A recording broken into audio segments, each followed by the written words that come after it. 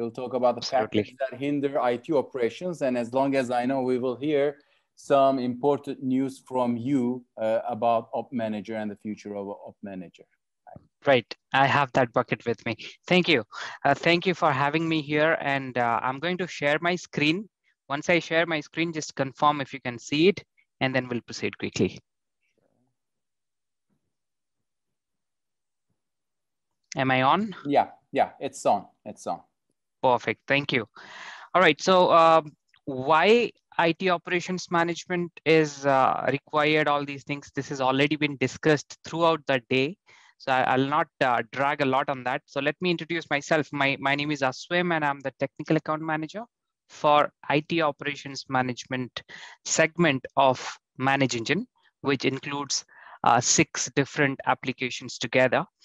And my role in the company is since last 7 years. And yeah, I'm doing this since last 7 years and enjoying it. Now, let's understand what is the need of IT, today's IT. Today's IT is complex, that we know very well. So we require more unified management solutions, which can do multiple things. So multitasking of human was required, but now I want my solutions to do multitasking also. So this multiple activities or multiple solutions that I can deliver using unified application, it'll help me to reduce the footprint, faster troubleshooting, and to maintain that application, to renew your license, or if there is some problem in that application itself, which is helping you to solve these problems, the maintenance for these applications will be also less. The more the number of applications you have to do different type of activities, more the number of times you may have some failure with that. So the maintenance of these applications becomes very tough over the period of time if you have multiple solutions or multiple applications for different problems. So today's IT requires more unified and multi-purpose solutions.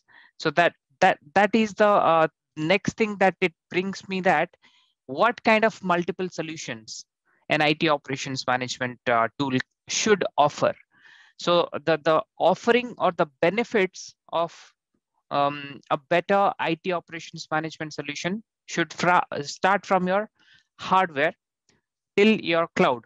So the combination of the hybrid network that we have, which also includes hybrid work culture since 2020. These are the 2 challenging factors which includes your on-premise network, your virtualized network, your cloud applications, your cloud servers, cloud services. All these things make it more complex. Along with that, you have this VPN, the SSL VPN, the site-to-site VPN, the IPsec VPN, these things. So to have all these things together, this ManageEngine's offering, the ManageEngine's offering on IT operations management solution starts from your network level to services level, including your server, storage, application. Moreover, we are working on the microservices. So till now, we are all focusing on up to the services level to monitor. The next generation thing, which is going to be a challenging part for IT operations management, is the microservice management. So we are working on various angle to help you with all these existing visibility of your IT infrastructure components, starting from network, servers, storage, application services, including your security also.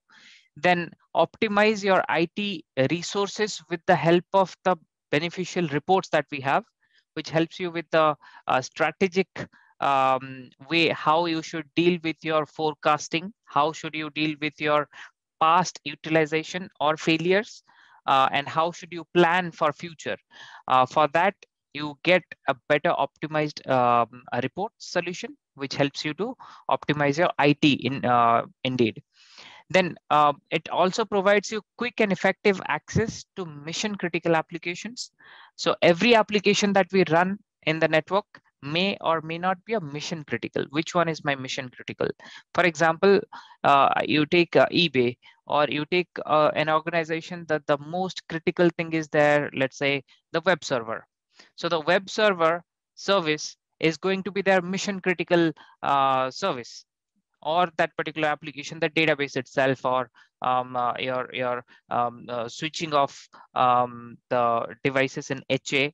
So these are few things in the network that you have mission critical. So how do you effectively do those mission critical applications or services, or even your URLs, or you take it as your hardwares, or even if your virtual machines, how do you deal with those mission critical ones? So we deal separately with categorization, with business views. So those kind of things you already know about in the previous presentations, what kind of features you get that. So our goal is to have more effective plate of different type of grouping, where you can have your focus on mission critical ones or on demand critical ones. So it may be, let's say this part of the year is something that you want to focus on every single component of your network. Maybe the second half of the year, you just want to focus on the problematic ones. So those kind of grouping is going to be more focused on. Then reduce application and network outage by monitoring everything in real time. So I'm going to reveal something that we did in 2020 in the next slide, that how we had things before to do real-time monitoring, and how we have come forward with more advanced technology. Then identify the exact fault and troubleshoot to achieve higher SLA. That's pretty much understandable that no organization want to have a higher downtime. So the longer the downtime, you have a bigger loss in the business. So to have better SLA, or to reduce the downtime if there is a problem, you have to have better troubleshooting capability. It is indicating somewhere towards your workflow system, where without your human power, without more human power, how effectively you can deal with your problems, not just to identify them, also to solve them. Now, let's quickly understand what kind of things we did it in 2020, what milestones we achieved in 2020 quickly. So in 2020, we released the MSP edition. So previously we had the standard edition, we had professional edition, we had even enterprise edition, but we did not have MSP edition. MSP edition pretty much critical for MSPs who deal with multiple clients, multiple location, and under one client, multiple location. So the complexity of the MSP architecture is more. And when you integrate, when you come up with your service desk, the asset management, the way you do the asset management, asset relationship for each customer, for each location. So those are the things we wanted to bring it together with Desktop Central from Service Desk Plus, MSP. And also we want to integrate the OP Manager side, because OP Manager also deals with the same assets that you have in your Service Desk MSP, Service Desk Plus MSP. Now, the integration, to bring that, we had to build a platform which will match the Service Desk MSP, Service Desk Plus MSP edition as well. And that is the reason we came up with this OP Manager MSP edition, which will provide you a better relationship management between assets to their locations. That is one. And the second thing is, it will also help you in a better management of your clients or the customers if you are an MSP. And the communication, previously we had the enterprise edition, where you had a two-way communication between the probe and the central. But now in MSP edition, it's going to be just one-way communication. So it's going to be more secure than ever before. We also came up with this agent-based OP Manager. This is critical. Why? Because the ideal situation of OP Manager, if you install an OP Manager setup in any central server, or if you go for enterprise edition, One installation of OP Manager has the capability to handle up to 1,000 devices, not above that. So to have better scalability, to have more better performance and more real-time monitoring, we had to do something. And that is like you put the pressure, you put the monitoring pressure to the monitoring device itself using an agent. So if we bring all the monitoring parameters to one machine, then it's a Java based application. You cannot have, even if you have 64 GB of RAM, it's not going to help that. Java will not occupy that. So we built this agent to keep two things in line. One, to increase the scalability with better performance. And second, in future, it will help us to build up our cloud-based OP Manager as well. So in that scenario, this agent is going to be more powerful than even a probe itself. So the probe is going to just provide the information to the agent saying that, okay, I need only 5 parameters to be monitored, gather them. And after 2 hours, one of the metric has been deleted from the probe. This probe is going to inform the agent that, okay, now I don't need 5, I just need 4. So the probe is going to be just the communicator to the agent to gather the information from the monitoring device. But entire monitoring system, entire activity of or gathering of information will happen only within that machine itself. Now, this is going to be more secure because you are no more going to provide the WMI credential or SNMP credential to do this job.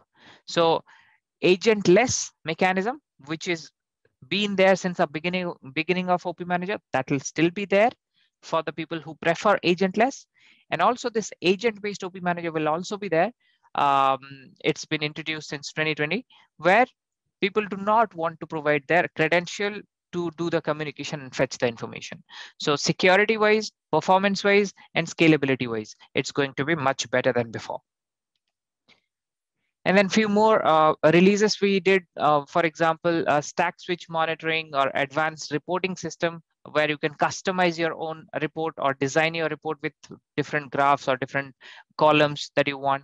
Then automatic discovery. Previously, we had manual discovery only, but now the moment you install OP Manager, it starts checking itself that if you have a domain controller, it starts checking what kind of servers you have connected to it. So it tries to do the automatic discovery itself, though it's an optional option.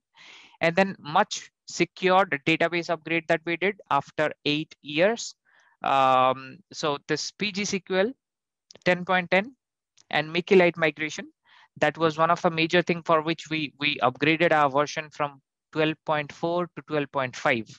So that was the upgrade when we changed our database. And this one comes with multi-layer encryption. What is this multi-layer encryption? You have your database encrypted by default. And the second thing is the encrypted database will be protected by encrypted password. Encrypted database will be protected by encrypted password. That encrypted password cannot be decrypted even by the user themselves. So if you want to access the database to do any update query, any delete query, show query can be done, but update query and delete query, these kind of things, update or delete you want to do, or add a new thing there, those kind of things you cannot do yourself without consulting the vendor who can actually decrypt that password for you, even though the encrypted password is still there in your machine, that cannot be decrypted even by the user itself. So it is much more secure, and the chances of DB corruption is reduced now. Since the time we have released it, we see that the database corruption type of issues that we used to get before due to some kind of hamper, that has been reduced drastically. Then BGP link availability, flap monitoring, then storage device has been elaborated now with more number of devices. So those are a few other releases that we did in 2020. And 2021 for OP Manager is going to be super exciting. However, the focus will be towards security more. That means how we are going to authenticate. The traditional method of authenticating within the application will be there, but there will be more secured methods as well. So path analysis is going to be there in 2021, where we can monitor the hop-to-hop traffic or direction of the traffic, those kind of things. And also forecasting and adaptive threshold setting. Adaptive threshold setting right now we are doing with ML, but we are going to be putting it towards the AI ops, more like towards the AI ops. So that area will be there. Then RCA, root cause analysis, will be available by the Q3, Q4 of 2021. That process has already been started. Then SAML authentication is going to be there. SAML authentication is actually more secure, even though it looks very easy, because you get one console where you can just click on the icon and you get authenticated. It looks easy from the front end, but in the back end, it makes more secure the way you authenticate. You don't put in your credential using SAML, but it authenticates you, because you have those things in the backend already stored. So this two-factor authentication with SAML will be available. It will be available very soon, because that's one of the high priority thing that we are working on. Then Password Manager Pro integration will be there. This is because, again, not to use the same credential in multiple databases. That means if you have Password Manager Pro, then the same can be used within OP Manager as well, without adding the credentials again and again within OP Manager. So you already have the database of credentials there in PMP, and that can be used here. Now, the beautiful news that I see here is the Turkish language support will be available from 2021. So we are working on it. So once it will be released, you'll get notification on that. So Turkish language, we are working on to release it soon. And then some add-on roadmaps, like your NetFlow Analyzer, Firewall Analyzer, Network Configuration Manager, those kind of add-ons that comes with OP Manager to make it as OP Manager Plus. They have some exciting roadmap for 2021. Automated threat management is going to be there, but it will only be available with OP Manager Plus. It will not be available with NetFlow Analyzer itself, because we will be using the workflow feature of OP Manager more enhanced way. So we will be setting the workflow in such a way that it will collaborate the flow packets, syslogs, and Windows events. It'll do the RCA there, the root cause analysis, like synthetic analysis type of thing. And then it'll try to understand if there is a malicious activity happening. So those kind of things will be done in OP Manager Plus alone. But if you have OP Manager Plus, but you don't have licenses for other add-ons, then that will also not work. So this whole purpose of making OP Manager Plus as OP Manager Plus since last 5 years is coming towards picture right now with these kind of features. And then rule expiry notification. So there was one question, if I can talk about this. I was reading the questions through throughout this discussions. There was one question asked. I translated and understood that question. Like, can Firewall Analyzer detect the duplicate rules? There was a question. Absolutely, that is one of the core feature of it. Not just the duplicate rules, it can even understand unused rule, expired rules, inactive rules, redundant rules. It can understand those kind of things. And the rule management capability of Firewall Analyzer is magnificent. And then the change approval process within firewall rules. That means change approval process you already have in Network Configuration Manager. That means operator can raise a request that I want to do this change, and the administrator will approve or reject it after a review. This feature we already have in Network Configuration Manager, but we are bringing that feature for Firewall Analyzer also. Why? Because the firewall rule administration feature is exclusive only in Firewall Analyzer. That means you can add, modify, or delete the firewall rules. But to do that, we need this change approval process with the integration of Service Desk Plus. So that is there in the roadmap of Firewall Analyzer. Then vulnerability assessment for network devices with notification for firmware vulnerability. For example, I'm running an older version of firmware in my Cisco switch or router. So what kind of vulnerability was there in that particular iOS or the firmware? Those information we already gather in an audit report. So what it will do, this new feature, is it's going to do more analysis on the recent iOS or recent firmwares of different vendors in a cloud server, and then it will notify if you have internet-based server where you have internet access to OP Manager. It will notify you that this firmware has these many vulnerabilities, and this firmware is installed in this particular device. So those kind of features we are building to notify that if there is any loophole already or weak configuration already or vulnerability detected already. So those kind of things. Then automated firmware upgrade using workflow. So firmware upgrade, we are already doing it using NCM, Network Configuration Manager. But to automate these things, right now it's a very much manual task that you write the script, all these things. But using workflow, we can make this more automated, where it will be more smooth for larger enterprises. If it is a small enterprise, small network, it doesn't matter. But when you have hundreds or thousands of devices, to do the firmware upgrade, it's actually a pain. So this thing we are going to automate. Then this is one thing I want to discuss at the end of my discussion here, that what is our vision, what we are proceeding with. We have been there since maybe more than 2 decades now, but where are we heading now? What is our goal in the next few years? I can say the pandemic, the 2020 pandemic has completely changed the way the network was being monitored. Even though it's not completely changed, but there are many new things which came into picture to monitor, which were been not discovered before. For example, the organization which used to deal with 40 VPN users, now they deal with 400 VPN users. It was like people didn't even know that what kind of things they should monitor from a VPN connection.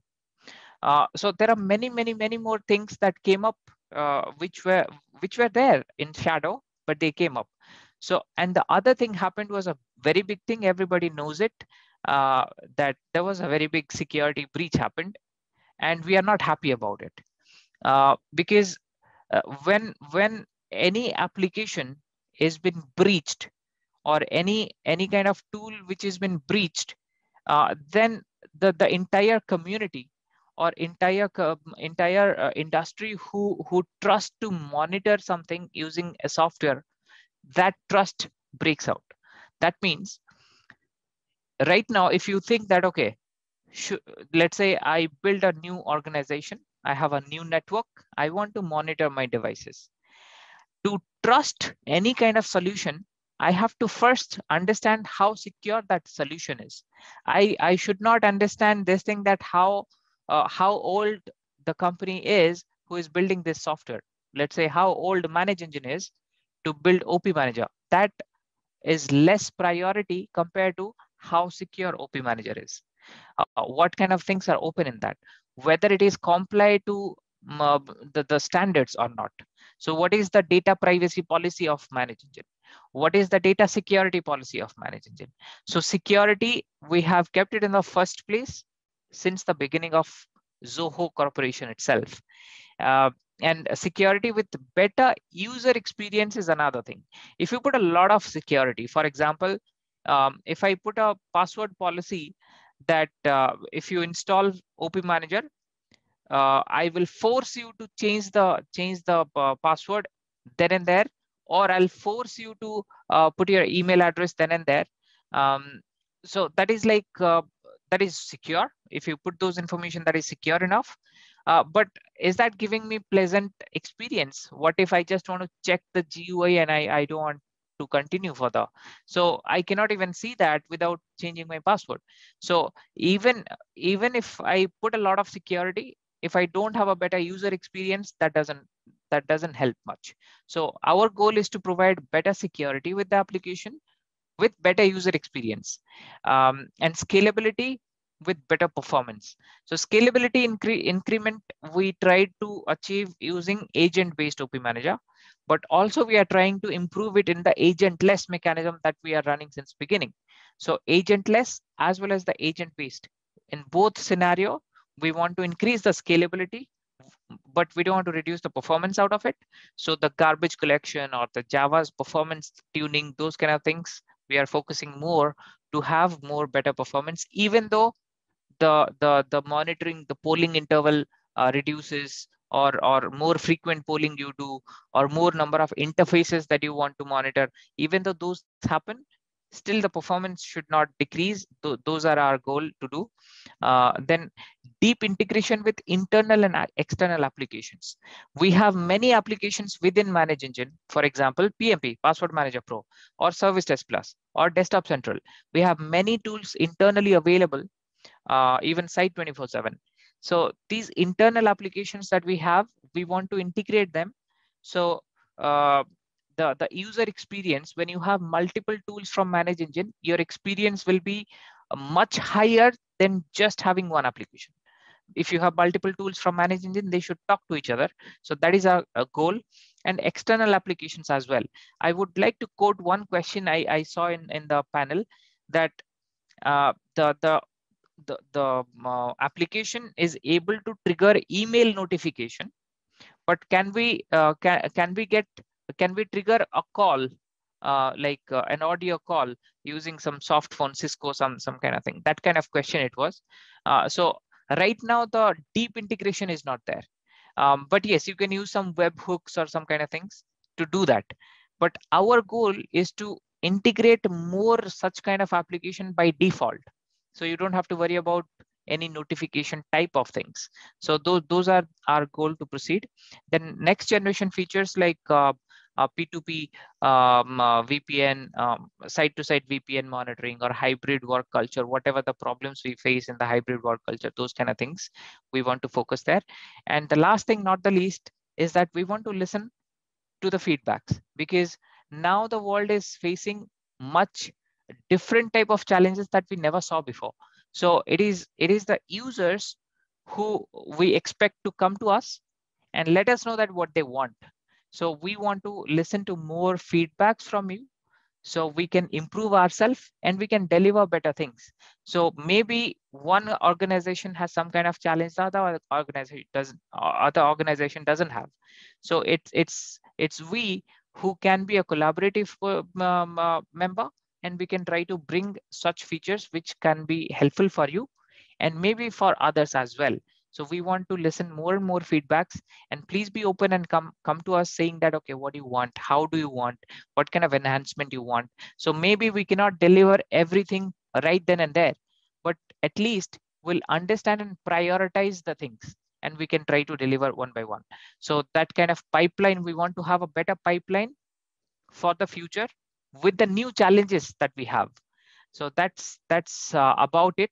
And thank you so much for bearing me for such a long time. I really thank you for coming and listening to me. Have a beautiful one. Take care. Thanks, Aswim. Thanks for the presentation. It looks like, I mean, I'm just listening to the presentation. It looks like 2020 has been an exciting year for Op Manager teams and users in terms of improvements in security, performance, and scalability. And it appears like there's more to come, including Absolutely. Turkish language support and many other features. Perfect. Thanks for all the information you shared.